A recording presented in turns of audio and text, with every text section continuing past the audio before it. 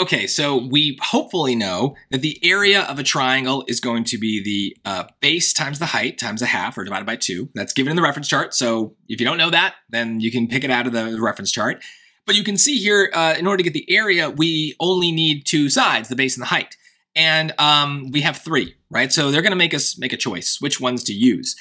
So because it's a right triangle, we have an advantage. In order to use this formula, we need to have a right angle. So we need to get 2 sides to be perpendicular to each other. Now, in other triangles, we get that sometimes by dropping an altitude that goes through the middle of the triangle. You can actually see that in the reference chart. I'll show you what I mean by just kind of popping that in there.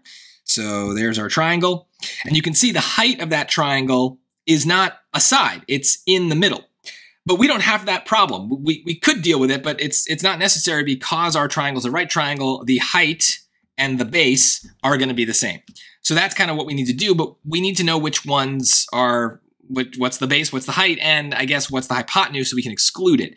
So the key is that the hypotenuse of the triangle, the one we want to exclude, is going to be the biggest side. That's always the case. So I know 2 root 2 is not the biggest side because we have 6 root 2. But let's see what that root 80 is. I'm pretty sure it's bigger, but it's easy to check, right? Let's just do 6 square root 2. That's 8 point something. And if I did the square root of 80, that's 8.9. So it's close. It's close. But radical 80 is slightly bigger, meaning that that's going to be the hypotenuse. So we don't care about it. We care about the other 2. So I could draw the picture, but I think we kind of get it at this point. So the area is going to be 1/2 times 2 root 2 times 6 root 2. And actually, we could just go to the Desmos at this point as well, but I don't think it's that bad. The half and the 2 are going to cancel. The root 2 and this root 2 are going to multiply to a regular 2, and then 2 times 6 is 12. B is the answer.